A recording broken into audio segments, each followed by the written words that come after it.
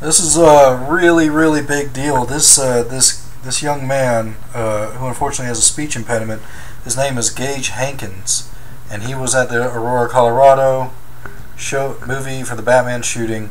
And this article is from the third day. And the big deal here is he was in Theater 8. He was in the theater next door.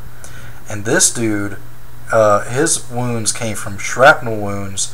Specifically, he has shrapnel wounds from a gas grenade. So this is a gas grenade being thrown into Theater 8 before the shooting even began. He says that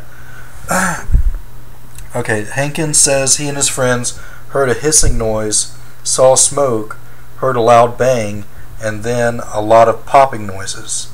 Right? So basically, somehow a gas canister got into Theater 8 and exploded at the same time as the other gas canisters, and a lot of shooting noises occurred. So how, because he's in Theater 8, right?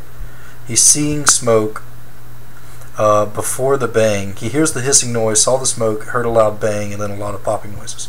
So, why on earth did they throw a gas can into Theater 8? I don't know. I'm still thinking about why they would do that, but we do know that the cops ended up blocking everyone from going out in the lobby in Theater 8 from the bottom main exit. So people had to figure out the